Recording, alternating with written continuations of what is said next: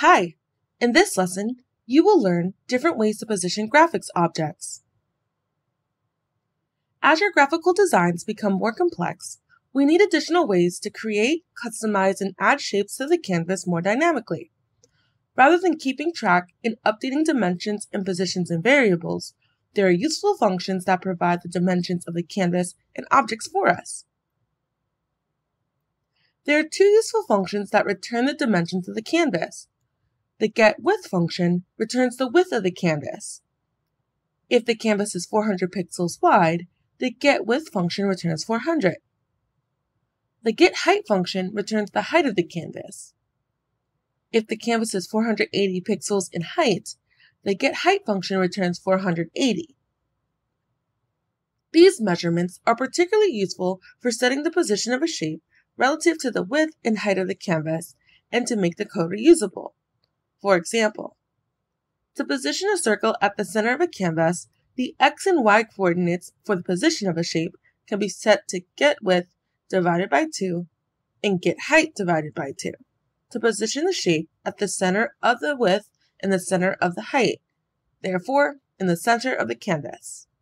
We can also use getWidth and getHeight to set the sizes of shapes.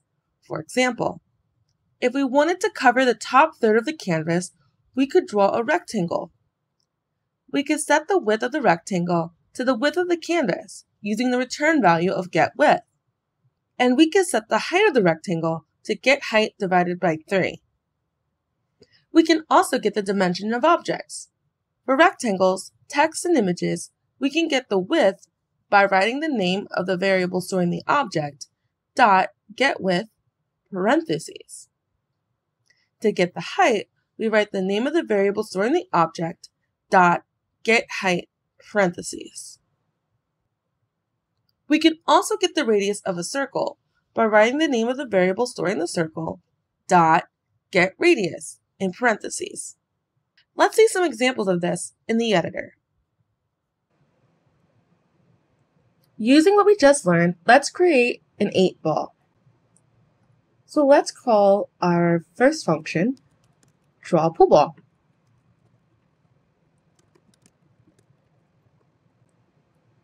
First, we need to draw a circle. Next, let's set the position. We can use the getWidth and getHeight functions. And let's set the color of the ball to black. And lastly, we add the ball to the canvas.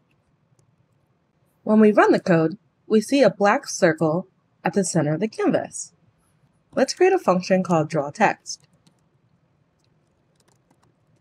First, we create text.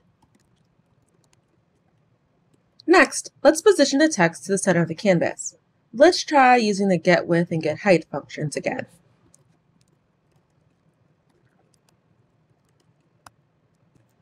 Let's set the color.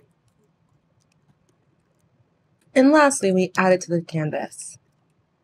When we rerun the code, we see that 8 appears to be almost at the center of the canvas. Let's use debug mode to see what happened. When setting the position of text, we're setting the position of the anchor, which is in the bottom left-hand corner. Instead, we want the center of the width and the center of the height of the text to be positioned at the middle of the circle. So we can do this by first getting the width and the height of the text. Let's store that in two variables.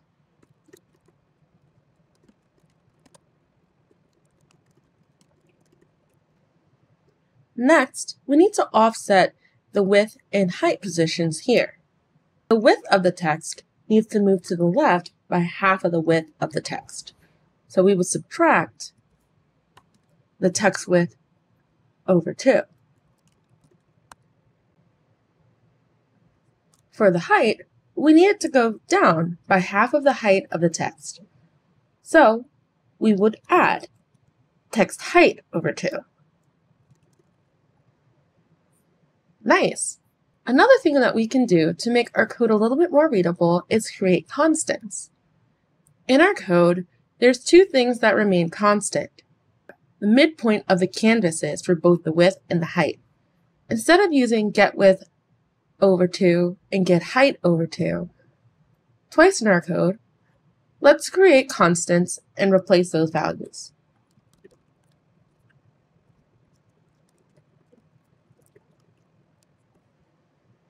So, wherever we have get width over 2, we would replace that with center x.